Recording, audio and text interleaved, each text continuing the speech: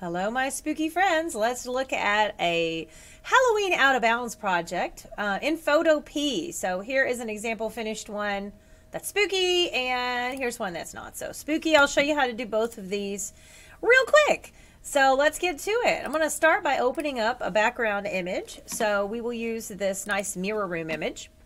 I've got this image here, and I want to put my little spooky dude in the mirror. So I'm going to now place him. Open in place, and then I've got my little spooky screen guy.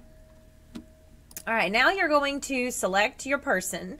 If you're going to use quick selection when you're in Photopea, you're going to have to rasterize the layer. If you're not using quick selection, it won't matter.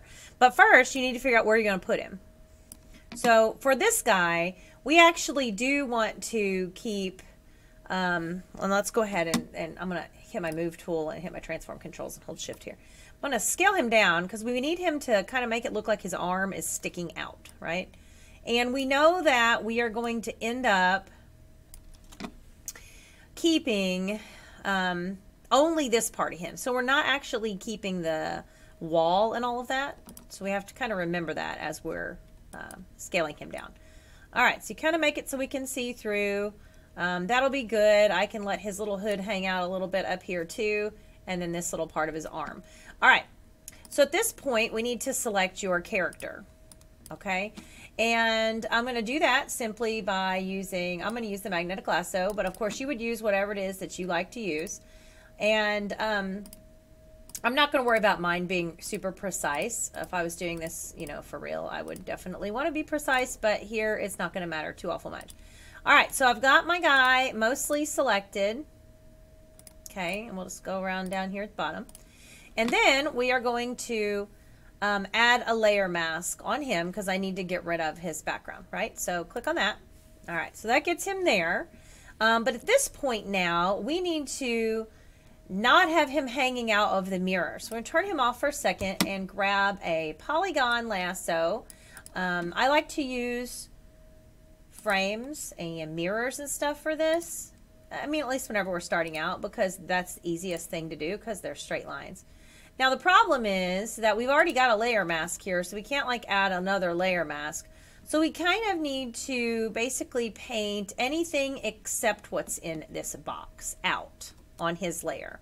So I'm going to invert this. So I'm going to go to select inverse. So it's the opposite. Then I'm going to turn this back on. And then we want to hide these parts. So we're going to paint in black, make sure it's solid black. I don't know if that's solid black or not, actually. Oh, way over here, solid black, all zeros. All right, or you can hit D, that always restarts it. All right, we're going to take a black solid paintbrush and we're just going to paint out these little parts on the edges, like so. And because we have that pre-selected, we will have a nice straight edge, so it can't mess it up. We can't get rid of him in the middle because you can't paint where you're not selected. Okay. Control D. So we've got the first one here. We've got basically him in there. Now we just need to make it so a little chunk of him is popping out. Let's disable the mask. And then you need to select only the part that's going to hang out. Let's enable it for a second. So we don't need to worry about this part. It's just this little piece over here, right? So let's disable it again. And I need to select this part of his arm. I don't really have to select a whole lot. Now I can't use quick selection unless I want to rasterize. And I don't want to rasterize, so I'm going to use this instead. All right, so I'm using my magnetic lasso. I'm going around this edge. And it actually isn't going to go all the way down there. I'm going to have to fake this a little bit down here. All right. I just need a chunk. I can paint some more in, so I'm not being too worried about it. All right. There it is. Now, I'm going to duplicate this layer. Just click and drag down to the new layer button so that we have two. This top one is going to be the arm. Okay. Turn this one off so you're not confused. We're going to delete this mask. And then while this is selected, add a mask. So just the little arm pieces there. Okay. Now I'm going to have to paint this bottom part out, but it's not a big deal. All right, now let's enable this one and turn this one on. And so there we go. And now I just have to get rid of this part that I don't want to hang out. So I'll take a black paintbrush on the arm layer, because it's the arm layer that I don't need it hanging out from. And then I'll just paint that out. And you want to make sure, again, you're painting in black and that you're on the right layer. I need to be on my arm layer. There we go. All right, great. And you know, if you go too far, it's not a big deal. Switch colors and go the other way. And I could do the same thing with his head if I wanted to. I could disable it and be like, you know, I do want to add that part in there too. So I could pre-select that area if I wanted to. Now that I already have a layer mask, oops. Oh, that wasn't good. Let's undo that for a second. Now that I have a layer mask, I can pre-select an area and then just simply paint in white on that area to bring it back. Okay, so enable my mask. See, now while I have that part sitting there, I don't know that I'm going to like this too much. I can take a white paintbrush and paint that part in. So now his face would like be hanging out. And maybe I want that much hanging out and maybe I don't. I don't know. And I missed a chunk. I'm going to press Control D because I can't paint there because I was selected. But if I Control D, then I can paint in there. I don't really like that. So I'll take it back to black and then you can just kind of decide what part you want to hang out. I'll just take care of it right along that edge right there. That's better, right? Yeah, that looks better. All right, cool. Now he looks like he's coming down from the bottom and popping out. Now you don't want them popping out on all sides. You do need a part of it to be stuck to the edge or it's not going to look so real because it's just like you threw them in there, right? So you need part of it to be like cuddled against your prop if you're using a prop, okay? And that's pretty much it. Some fun things you could do would be to add a layer and then load up a brush and throw some blood on here. So I could go to my brush, I could come up here and load a brush and go grab. I have some blood brushes in here that I can add and they'll be on my list. And I don't know what this one looks like, but I'm sure it'll be exciting. I'm going to click here and I could choose a red from my knife, I guess, if I wanted to. And then just slap some blood up on here. You know, bam. It's not really the greatest there, but it's okay. And then whenever you're finished, I like to add a curves adjustment layer. So hit your little adjustment layer button at the bottom. Do a curves adjustment and just pull on the left side of this line kind of down some. See, look at that. Yeah, that's spookier. That's better. Okay? All right, so there's one example. Let me do one more example to kind of give you this jumping in the leaves one. So if you're not into the scary stuff. So this one, instead of having a background, we're just going to make a background. So I'm going to open the image of the leaves. And then I'm going to take my marquee, my rectangular marquee, and I'm going to draw this. And I need to remember that I want part of this popping out.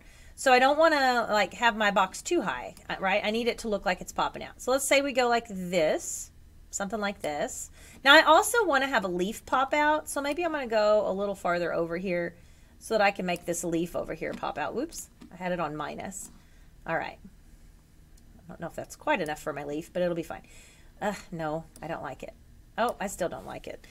I'm going to cut on the middle of this leaf if it kills me. Okay, there we go. All right, so now I've got my selected here. I'm going to make a copy of this layer because I don't want to lose it in case something happens. So I'm going to drag down to make the copy and then add a layer mask so that we only see this part. There we go. Now, turn this off so you can actually see that we can only see this part. All right, so that's good. I'm going to disable the mask for a minute because we need to go select the top part. So again, you could magnetic lasso it. If you use quick selection, you're going to have to go about this a little bit differently. I can't remember if the feet were in there or not. I'm going to hope that they're not because I did not select them. If you don't get the top part all the way like me, it's not a big deal. We'll just paint it back in. All right, so I've got this part selected. Now I can either paint it in on this one or, and what I'm going to do is make a new layer that's a duplicate. So I'm going to drag down to make a copy, delete the layer mask on the copy, and then add the layer mask on this one so this little chunk is hanging out. So that's my chunk. Okay? Chunk. All right. And on my chunk, I'm going to need to take a white paintbrush. Not a bloody brush, though, because that's not good. A white paintbrush. Hit my D for default colors. Add white. And then just paint in this top part because I didn't have it all. No big deal. And then let's turn this one back on. Enable the mask. Oh, good. We got enough of it. All right. So there it is. And essentially we're done. I mean, at this point, you just need to do finishing touches. So if I want to make it look more like a picture, I could, on this background layer, on the rectangular layer, go to your layer styles button and add a stroke like so, and change it to whatever color you want. And if you wanted to, you could take and add a new background. So let's do that. I'm going to add a new layer and drag it behind all these. And then I'm just going to take my paint bucket and whip some color in here. It's on white right now. That's fine. I'm just going to click that. So there it is on white. But because now I have a layer, I can come here and choose my layer styles button again and do a pattern overlay. And then you can take a pattern. There aren't very many to choose from in here, but you could load some if you've got some. But here's one that comes with it. So say I want to use this pattern, that's fun. I can, you know, mess with the opacity. I could put a layer that's a different color behind this, and that would make it a different, you know, make the color look a little different, but you know, it's whatever. All right, hit okay. You could add shapes, you could add other stuff.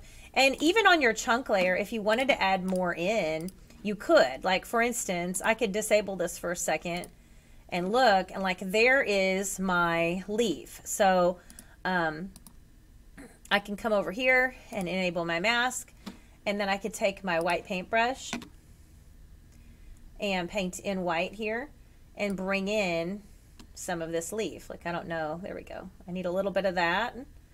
Let's say we'll make it look like it's right? And then I'll switch it to black, and then like we get rid of the part we don't need. So we're gonna make it look like the leaf is hanging out.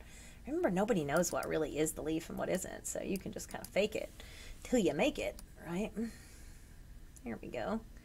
And that kind of looks right. We can make it go a little bit more in if we wanted to, because nobody really knows what our leaf looks like. Hey, that looks good. All right, there we go. And so now we're popping out the top. We got a leaf coming out the side, but otherwise we're hugging this nicely. And now we have a not so scary out of bounds Halloween project, or fall project, I guess you might say. So anyway, that gives you a couple of ideas. Hopefully it gives you a starting point for creating your own Halloween out of bounds project using Photopea.